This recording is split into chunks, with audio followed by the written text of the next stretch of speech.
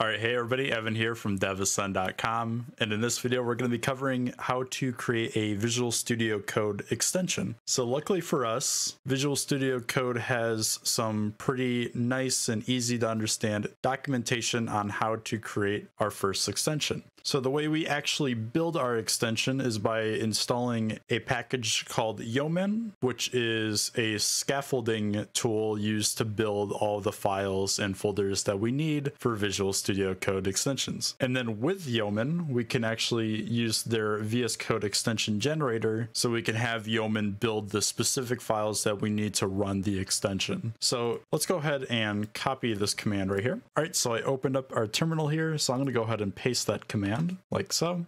And then we're going to give it a sec to install the packages. All right, so it looks like we finished installing that. Now we're going to need to run yo space code. And now here it's going to walk us through a couple of options here. So it's going to ask us what kind of extension we want to create. So I'm going to go down to this one right here that says new code snippets. All right, and now you're going to get this visual that pops up. And here is where we can decide what kind of extension we want to create. So let's go ahead and go down to new code snippets. So we're going to create a code snippets extension for VS Code, and it's going to ask us for a folder name to import to, or just have it empty if we want a new folder. I don't have a folder currently, so I'm just going to give it nothing. And we're going to call our extension basic snippets. And now we need to create an identifier for our extension. So this is going to be all lowercase, and I'm just going to name it basic snippets.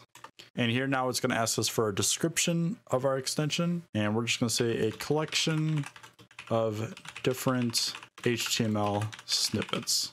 All right, and now here it's going to ask us for a language ID we want this extension to be associated with. As you can see, this is a basic snippets extension for HTML snippets. So we're going to say HTML for our language ID because this extension is going to be associated with HTML. And here it's going to ask us if we want to initialize a Git repository. I'm going to go ahead and say no on this. And now we can see that your extension basic snippets has been created. So let's cd into basic snippets. And then you can run code dot, and we can open up Visual Studio Code and look at all the folders that's inside. So now that we have Visual Studio Code open, let's look at what was generated for us. So we have a .vscode folder here. Don't have to worry too much about this right now. We have a snippets folder, and this is going to contain all of our snippets that we're going to add in just a second here. We have a VS Code ignore file, and this is just some backend stuff for VS Code to ignore certain files. Not really that important for us right now. But let's take a look at our packets.json. And here we can see a section down here called contributes. And here we see a little object here called contributes, and it contains a snippets array. And this snippets array is how we lay out different snippets for different languages. So here we can see we have our snippets for our HTML, and we route that path over to our snippets folder and to this specific JSON file right here. So say we wanted to have snippets for JavaScript, we could do language, JavaScript, and then we can set the path to snippets, and then maybe we create a JavaScript.code snippets. And we can do that by going to the folder and creating a new file. However, we're just going to work with HTML, but just in case you wanted to add multiple language supports, you could 100% do that. But for now, we'll just stick with HTML. So let's go ahead and go to our snippets file here. And now we're going to create our first snippet. All right, so when creating a snippet, we're going to need to do a couple things. So first we need to specify the name of the snippet. So we can just say basic HTML table. And now this is going to be an object, and in this object we're going to have a couple things. We're going to have a prefix, so we can just call this prefix, let's say basic, so B for basic, and we can say HTML table. Now, of course, you probably want to try to keep this as short as possible, but for now I think this works. Let's go ahead and add in our next property here, which is going to be body. And this is going to be an array of strings. Now, each string in this array is going to be a line inside of VS Code. So let me show you what I mean by that. So first, we're going to create our table. So obviously, we have the table tag here to open up. And then next, we're going to have the content within our table. And let's go ahead and create a table row. So we'll do the table row opening tag here. And then now we're going to need our table data elements within our table row. So we could do td closing TD tag, and we can just say apple.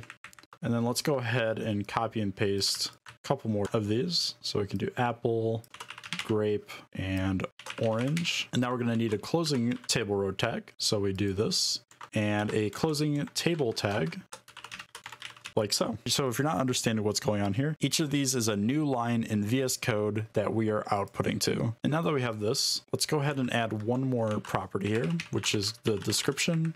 And we're going to say basic HTML table. Before we test this, I'm going to add a icon to our extension so that way it's easy to identify when we actually have it in our VS Code. So to specify an icon for your extension, all you have to do is just drag in an image that you want to be your icon. In this case, I have icon.png, and then we need to add a value to our package.json. So we can do icon, and we can specify that to be the name of our image, which was icon.png. So we can do icon.png.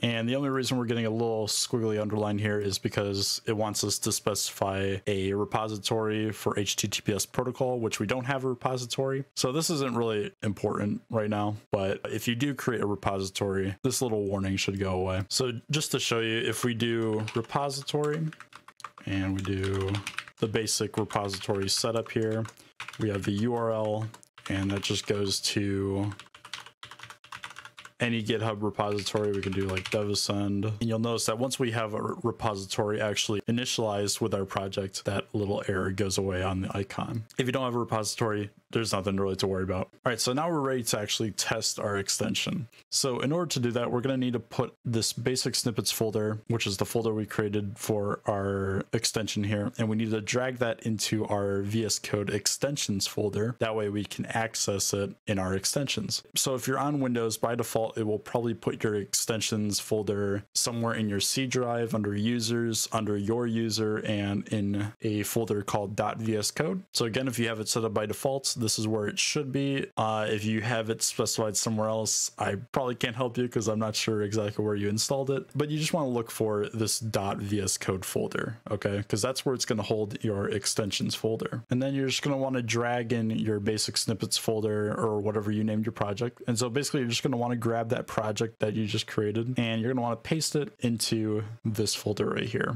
As you can see, it's saying this actually can't be performed because you have a file open in another program. So I'm just going to exit out real quick, and then we'll try again. And now it dragged it into our directory here. So let's go ahead and reopen Visual Studio Code.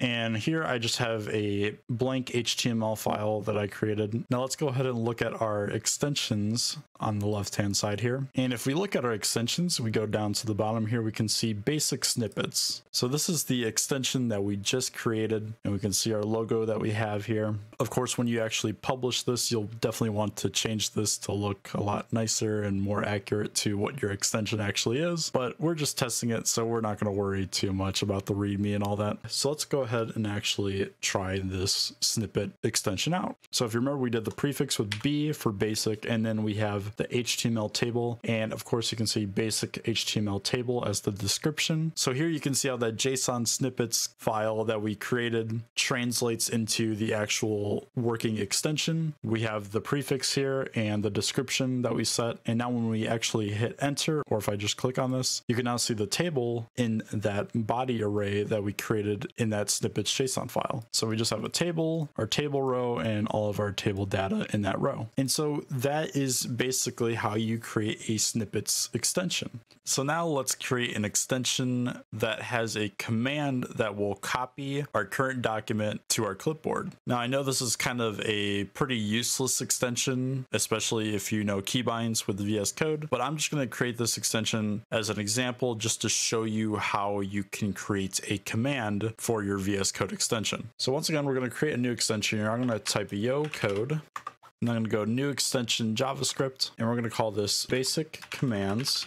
And we'll just go with basic commands as the identifier for our extension. And we'll just say the description is basic commands for VS Code.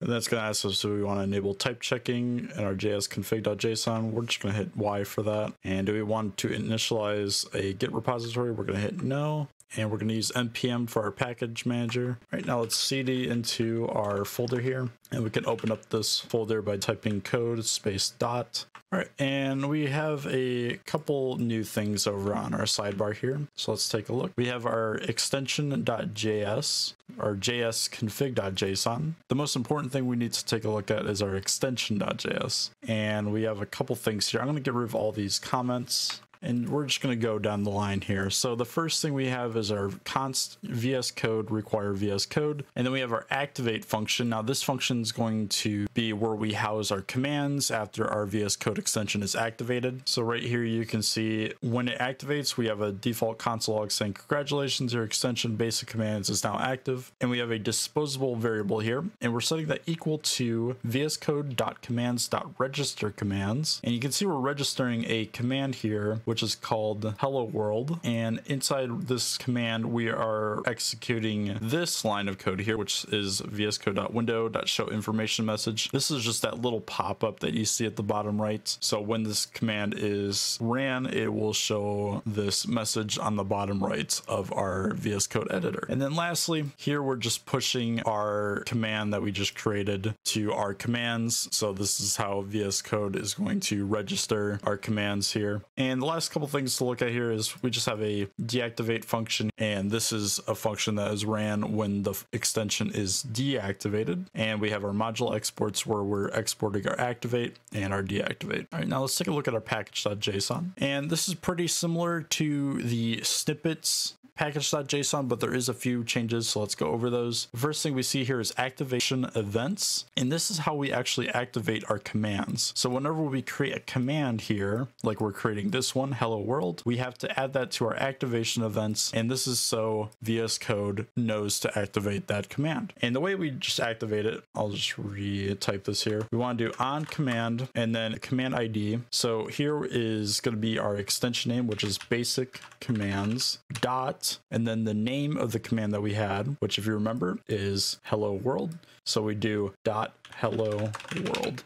And that is how you activate a command. And now we need to make sure that we have our commands in our contributes object here. So you can see that they already added the default command already, which is basic commands.hello world inside this commands array. If we wanted to add another command, then we have to make sure that we add that right below here, and then just, you know, do the same exact thing that we did up here. And of course, if we add another command, then we have to make sure that it's in the activations events here. And besides that, there isn't really too much difference from the other package.json. Everything else is pretty standard and self-explanatory. So now let's go ahead and try running this command and making sure that it works. So if you remember, the title for this command is hello world. So we're going to go ahead and save that. All right, so now we just need to drag this folder, this basic commands folder that we just created, into our extensions of VS Code. So again, by default, you want to go to your C drive, users, your user, and then you're going to want to go to .vscode,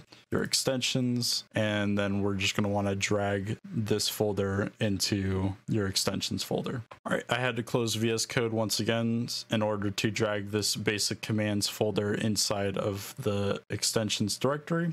So now that we've done that, let's go ahead and open up VS Code, and we're just going to create a new file. It can be any file, and I'm going to type whatever, just test, it's fine. And then we can do Control-Shift-P to open up our commands here. And we want to look for the command, which I believe was called hello world. So if I type hello world, we can see that command from our extension is here. So if we go ahead and click on that, we're going to see the little pop-up here that says hello world from basic commands. So now we know our extension's working. So let's go ahead and edit it and add our own command to our extension. All right, so we have our extension open. So let's go ahead and go to our extensions.js, and we are going to create another command. Now I'm actually going to change the variable of this from disposable, and we're just going to say hello world command. And then here we're going to change this to hello world command. And now let's go ahead and add another command. So to do that, we do it the same way that we did it here. We're going to say let, and then we're going to create a command that's going to copy the text of our document. So we can say copy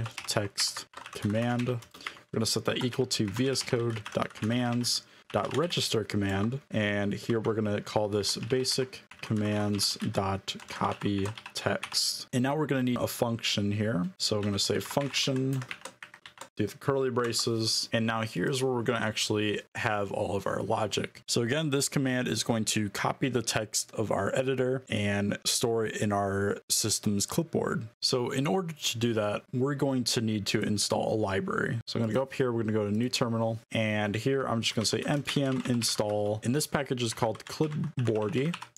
And now we should have that package installed. So let's go ahead and grab that. So we're going to say const clipboardy equals require clipboardy. So now that we have that package, we're going to need to grab our editor so we can get our text from our editor. So I'm going to say const editor equals, say vscode.window.active text editor. And then lastly, we're going to do clipboardy, and then we're going to use .write. And this is basically saying whatever we pass into right here is going to be written to our clipboard, which means that when we paste something, it's going to paste whatever we put inside of our writes here. So we want to get the text from our open text editor here. So we're going to say editor, which is the variable that we just created here, .document .get text, and this is just going to grab all the text that's in the current editor that we have open when we run the command. And then lastly, we want to make sure that we're pushing this copy text command. So to do that, let's just add it to our context.subscriptions.push.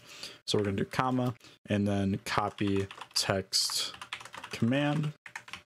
And we're almost done, but we have to do one more thing. We got to go to our package.json. We have to make sure we add that command to our activation events. So we're going to say on command basic commands dot copy text, which if you remember was what we named it right here. And then we just need to add it to our commands. So let's do this. We're going to say command basic commands dot copy text, and we're going to set the title of this to be copy document text. And just for testing purposes, I'm going to go ahead and add a little information window just to show us that we are successfully running this command. So we're going to do vscode.window.show information message, and we're going to say successfully copied text.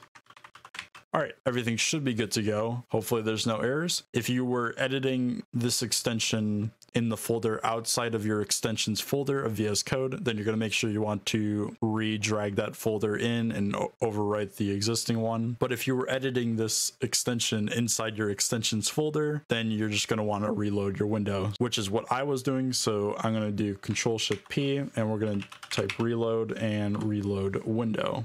All right, now if I open up a new file, and we can see this little message here that's saying extensions have been modified on disk, please reload Windows. So we'll just go ahead and click that, and I'm gonna hit no on this. So now if we do, let's just type something. This is an example of copied text, and I'm gonna do Control-Shift-P, and we're gonna do copy document text, which is the command that we created. I'm going to go ahead and click on that, and we see successfully copied text at the bottom right here. So let's go actually make sure that that worked. So if I were to come down here and hit Control-V, you can see that it copied our text that was here originally. And that is how you create a extension with commands for VS Code. I hope all this made sense. If this video helped you out, please leave a like and subscribe if you want more content like this. But that's going to do it for this crash course. Thank you guys for watching, and I'll see you in the next video.